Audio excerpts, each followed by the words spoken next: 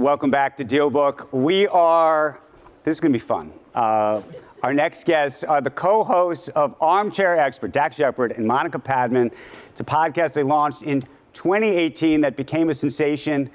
In its first year, Armchair Expert became the most downloaded new podcast on iTunes. When the duo moved their series and entire archive over to Spotify, this time the streaming company cited their show now as one of the most listened to in the world. Their dedicated fan base calls themselves Armchairies, and their guests run the gamut. Prince Harry, the Duke of Sussex, Gwyneth Paltrow, Carmelo Anthony, Michael Pollan, Bill Gates, Barack Obama, and so many others. And I listen to it religiously. I'm thrilled to welcome them both to DealBook. I should tell you guys, I put my sneakers on. I've been wearing fancy shoes all day. We had the Secretary of State here, but I figured for you guys, we should just have some fun. Well, I'm glad you brought that up because I first wanted to apologize for being overdressed. I'm just coming from a funeral, so forgive my wardrobe. I'm so sorry. And I just have to acknowledge that we're so giddy to join you. It feels like when the Clampetts would get invited over to their neighbors, the Beverly Hillbillies. So thanks for having us. We're incredibly flattered to be joining this group of people. Well, I'm excited to have you guys because I wanted to talk to you about, you guys have somehow tapped into something in a remarkable way. I listen to you religiously. There's obviously the whole sort of shift of just podcasting more generally, but specifically what you guys have done, I think over the past couple of years has just been remarkable to see, and how it's sort of changing culture and changing, by the way, we've been doing interviews here, the art of the interview. And in many ways, that's what I wanted to start talking to you about. Our good friend, Adam Grant, had this to say about you guys. And I think that it's really true. You said, he said rather, you have inverse charisma. Do you know about this? He invented this, I think, while I was interviewing him. But yes, we're aware of it because I think he dropped it on us real time. Yeah. Okay. So go ahead. Well, but I'll say the wonders of you. You make every guest you bring on more interesting and likable.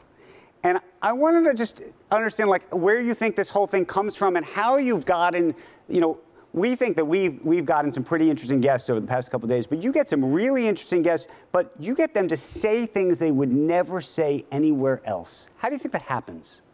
Well, we're so unlikable that whoever comes in automatically seems so likable. Yeah, it's stand next to heavier people from the Rodney Dangerfield. No, but for real, what I would say to that is, first and foremost, I think we have something, for whatever reason, you can't really cast. We started arguing in my kitchen 7 years ago about a podcast serial, and we just have this insatiable desire to one-up one another and invest each other in a debate. So that's like the core of it.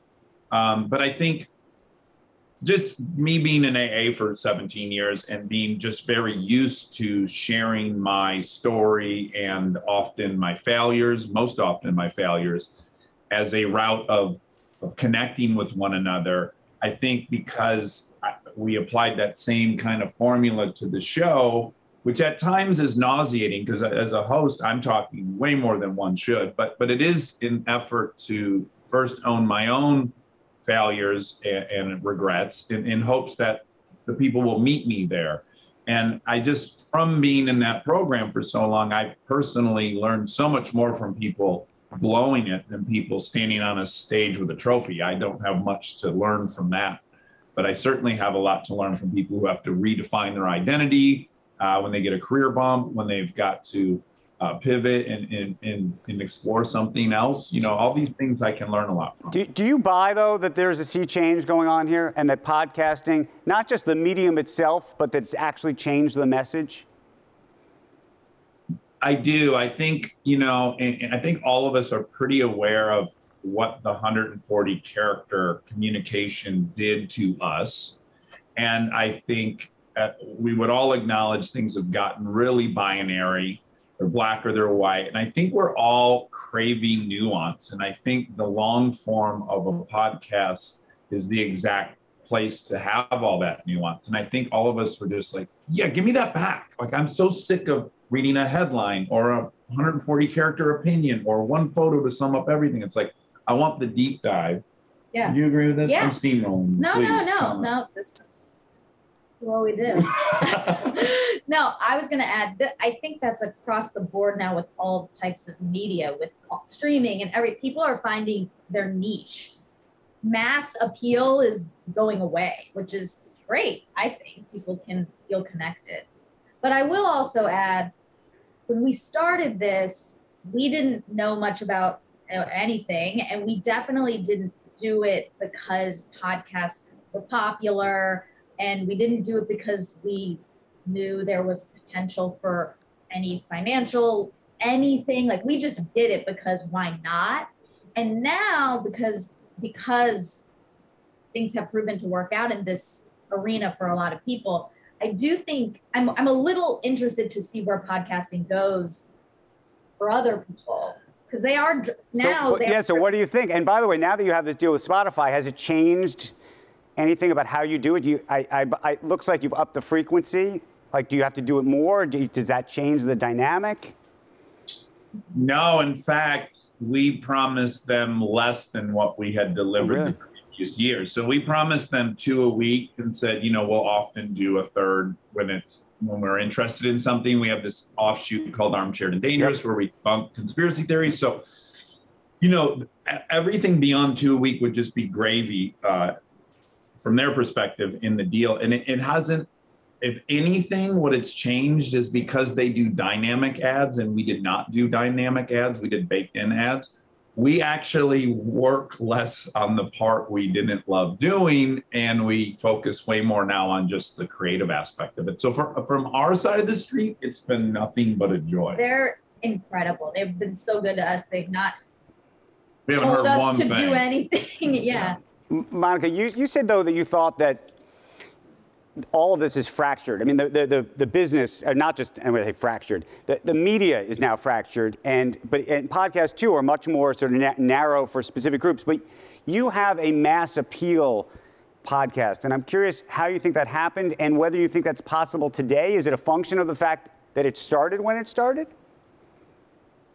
I think that's part of it. I mean, I don't know. I think being early on the scene, definitely not first, but early, what is definitely a benefit to us that we couldn't control or anything. But I don't know. Yeah, it's tricky to I guess we would both probably imagine if we launched today, it would be much, much harder. Not just, I mean, when we launched, there were still 800,000 active podcasts. Now there's 3 million, but not only are there 3 million, but all of our peers are now also doing it. So everyone's got some cachet in the space and some built-in audience.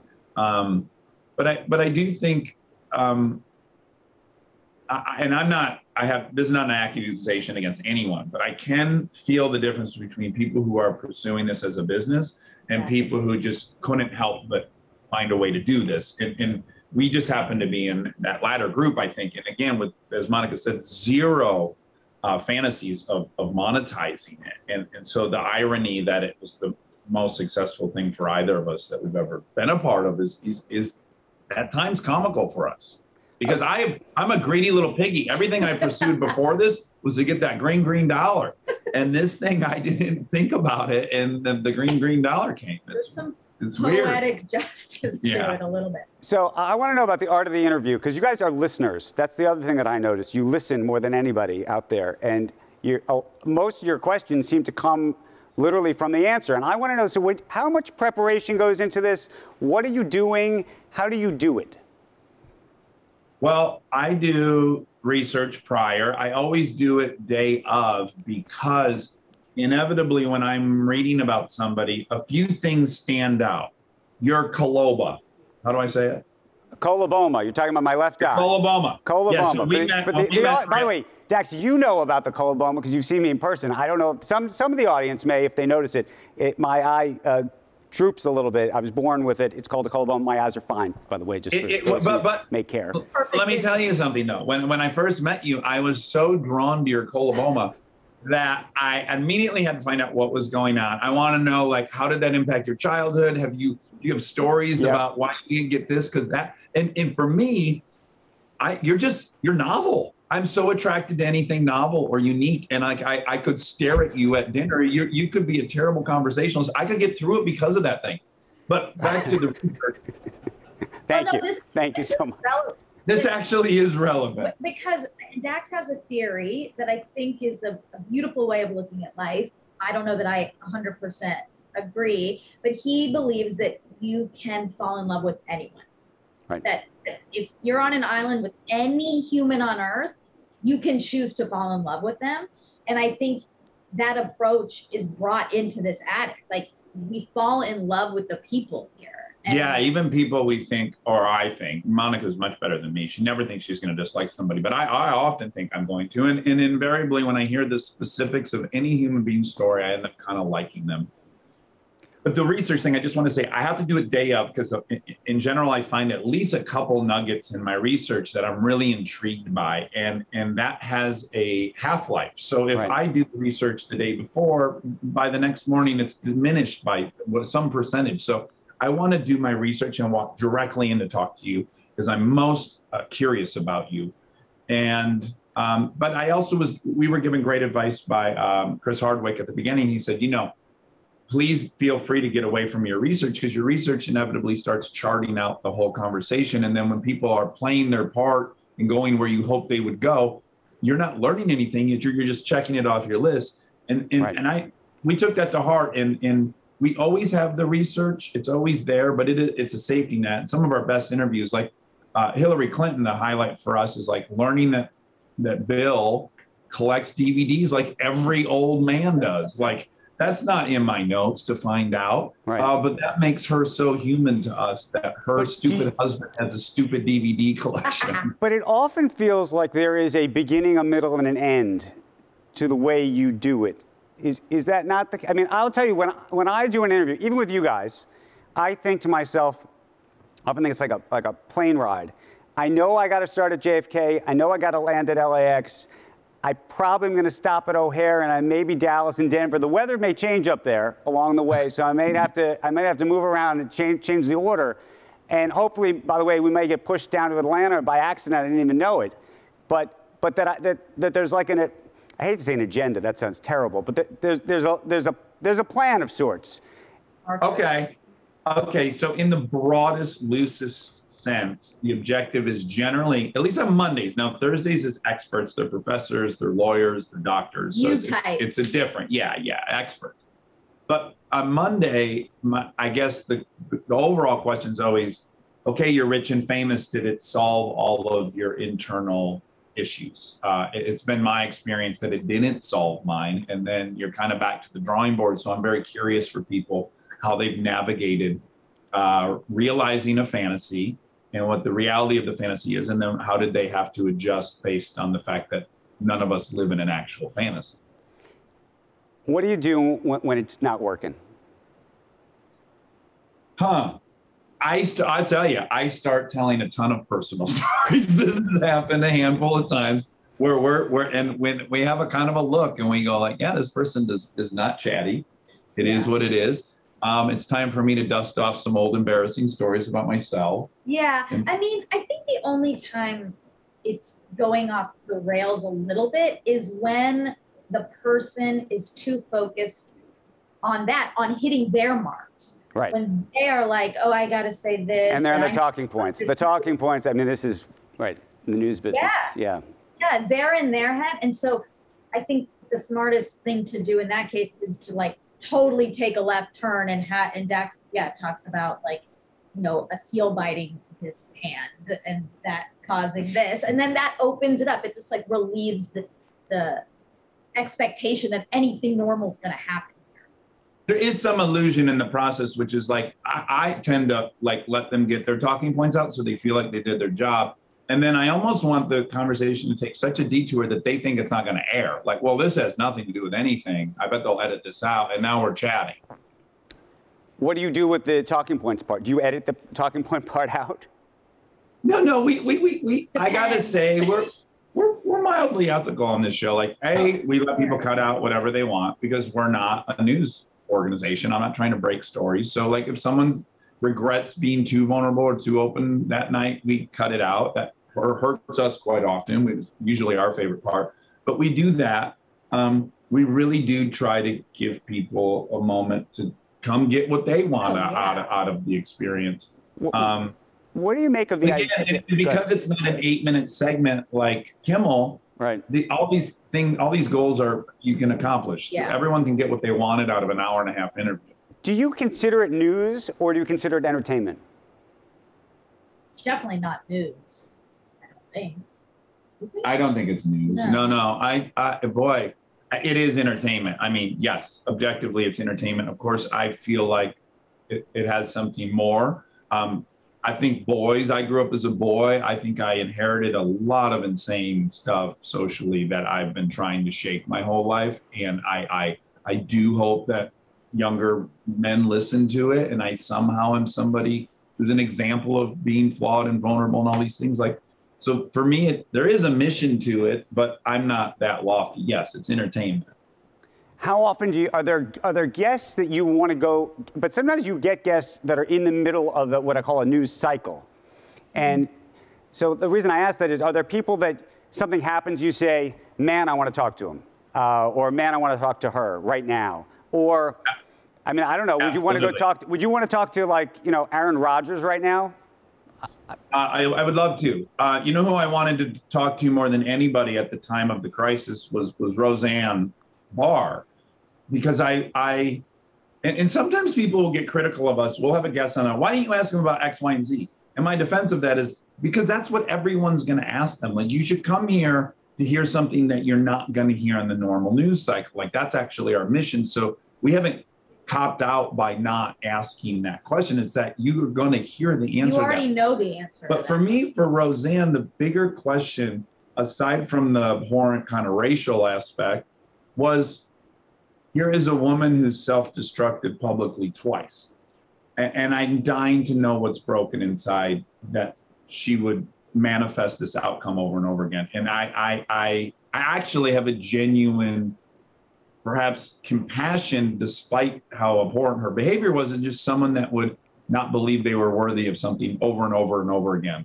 I'm interested in that. I want to find out what's really happening. We have a question from the audience that's about listening. And the question is, in all of the lessons you've learned about listening on this show, have you been able to apply any of these learnings to your personal life, do you think? What do you think? Either of you? What do you think? Yeah.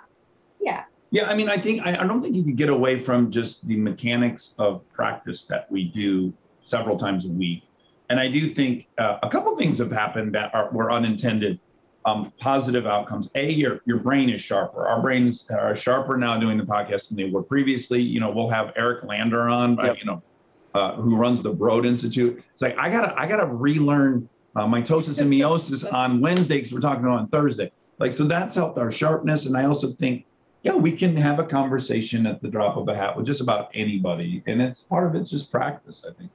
And just knowing everyone has something to offer, even the people who are slow to open up or were like nervous before we start, because we're like, are they gonna be able to speak to us?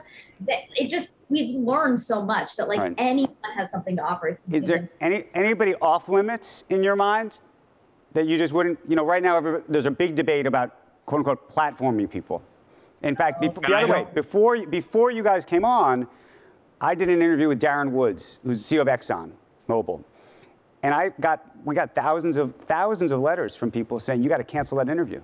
This guy is, climate activist who said you just can't even engage with him. And so I'm curious, are there people that you say to yourself, I don't want to talk to? So Monica and I differ on this, which is great. I think it's why this show works. So we have different takes on this. I absolutely reject the notion of platforming. I think that anytime you've ruled out discourse, I think there's a fundamental belief I have that violates. I don't believe never talking to your enemy, never talking to your opponents is a good idea. I want to interview Putin more than any person on the planet. I want to talk to Vladimir. Putin's on your list, okay. Big on my list. Now, Monica probably would be like, I don't want Putin. I'm a little scared of that interview. Yeah, I don't. I would interview Trump. I'm a liberal. I would love to interview Trump. I would love to interview anybody I find interesting. I don't think there should be rules on who you're allowed to talk to. I think people's bad ideas are best heard because that's when you find out how bad their ideas are. They're more powerful when they're silenced. Okay, but what about people who are in trouble? And I mentioned, by the way, like Aaron Rodgers. Would you want to talk to an Aaron Rodgers? You got to bring me up to speed. Is he an anti-vaxxer or something? He's sorry.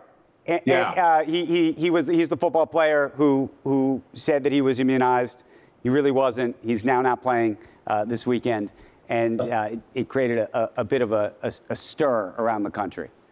Yes, I would love to talk to him about that because we've delved into this issue nonstop since it started. Monica and I have much different positions on it. We have much different childhoods. I am always suspicious of authority. I'm cynical. I think everyone's got an intention. I did all the right things throughout all of COVID. I quarantined, I wore masks, I got vaccinated, but my instinct was opposite. So I would love to know why Aaron Rodgers truly has this position more than what he might claim as his position. Right. Yeah, I mean, I think it's tricky because the nature of these interviews is, as you started this by saying, people come off very sympathetic. They do because we're having very human conversations and everyone can come off sympathetic. So I have some fear that if we talk to someone who is doing something truly bad and we're making them sound good, which is what we do, we make everyone sound good. I don't know. I don't know what that does to. See, and I happen to believe that people have falsely have a paradigm where to be compassionate would then mean you're not going to be punitive in any way. And I don't agree with that. I think you can be very, very compassionate of criminals and also send them to jail when they do something wrong. I don't think it's an either or. Okay, maybe a toughie because you guys work for the same company. What do you guys think of Joe Rogan? Okay, so here go. I'll let Monica start. No, I have very few opinions on the road. To be transparent, I've never listened to that show, so I don't know. I have a ton of respect for him. I have a lot of admiration for what he has done in this space. I think he's incredibly intelligent, and I don't agree with a lot of the things he says, but I think as a person, I totally dig him, and I don't agree with him sometimes. I'm curious, there's something about this being in your ears, and we're obviously doing something on video here. Do you think this could ever be a TV show? Have you guys ever talked about that? Yeah, people have expressed a desire for us to put this on some kind of a platform, but my hunch is, and again, who knows, we might change our mind, but something happens without cameras pointed at you.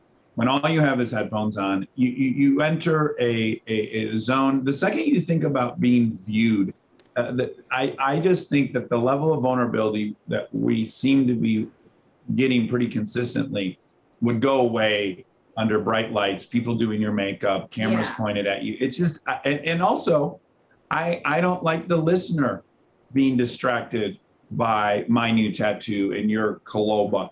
And I want and people you do to have a new tattoo. saying. Everybody should see it. We can see it right there on your arm, right? There you go. Okay. Wait, which way do I do it? I don't even know how to do it. Did that hurt to get? I mean, it was okay. It was okay. But it's a crow with a cherry in its mouth. Wow. We have another question from the audience, and this one from somebody who clearly listens to the program. Andrew, what was that? Wow. That was a terrible. You did not sell it. Was that a lousy wow? That wow said, "Oh my God, what has he done?" No, I got to get close. The camera is far away from me, so the screen is. It's not. You have a screen that's close to you. I'm not that close. Okay, that explains it. Yeah, that explains it. Yeah, I'm trying to come up with something here. So the question from the audience is, how has your relapse shaped your current priorities with your personal and public life? And can you talk about the Day 7 episode?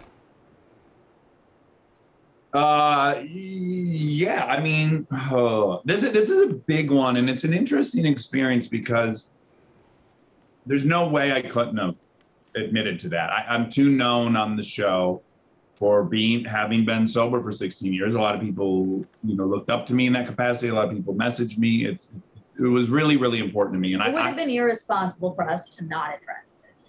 So when we discuss that, that's its own thing, and we have control over that situation. And then when we record it, we have control over that thing. And then we even get to pick like what days is coming out, what are we going to title. There's all these little moments of control. But then when it was out, it certainly became a different experience for me, which is like, oh wow, now it's completely out of my control. Like however people interpret this, or if they think I'm fraudulent or this or that,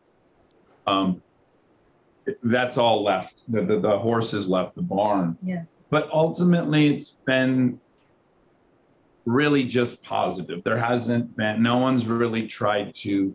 I mean, some people who hate me, some anti-vaxxers who hate me, they went to town on me. But in general, I think it was more helpful than it was disappointing. So many people reached out and felt super connected to that story. Right. And sober people who know how hard it is every day, and it reminded everyone how tenuous this thing is that we're all attempting to do. It's like breathe and get through each day.